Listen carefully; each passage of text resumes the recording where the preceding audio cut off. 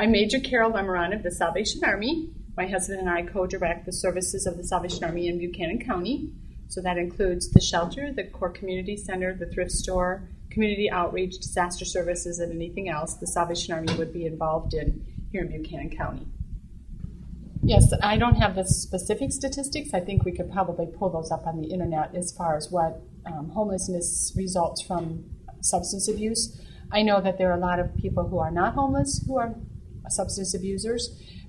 Drug and alcohol addiction does add to the risk level of a person becoming homeless because, of course, if the alcohol or drug consumes the person's resources and they're not able to sustain financially, that's going to have its bearing. But also, oftentimes it breaks up a family and the person is asked to leave with no resources to leave with.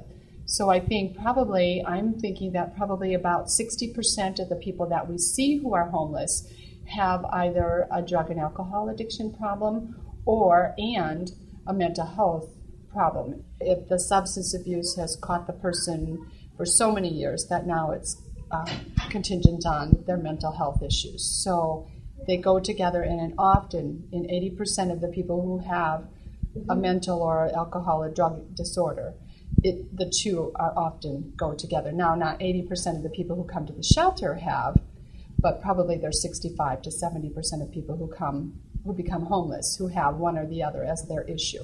Thank you again for your interest in the issue of homelessness. This is Major Carol of the Salvation Army, St. Joseph, Missouri, and I just want to encourage you to do what you can to prevent homelessness. There are many ways people can help: by volunteering, by giving of resources, shampoos, soaps, laundry detergent, blankets, socks, underclothes, by volunteering your time with an organization. So again, thank you for your interest in this particular video. And if you have any questions, please feel free to call your local Salvation Army. I'm sure that we can put you to work and make an impact in each community that you represent.